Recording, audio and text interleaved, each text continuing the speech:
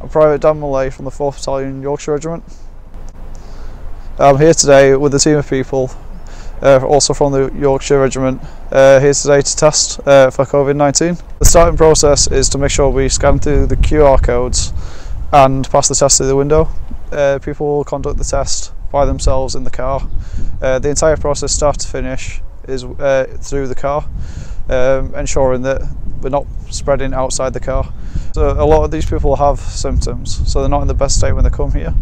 However, they're quite grateful that we're running these test centres, as it gives them a means of carrying out the tests.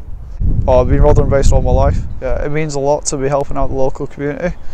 I won't get this opportunity if I wasn't in the Army Reserves. It's great to be helping out today and in the upcoming weeks.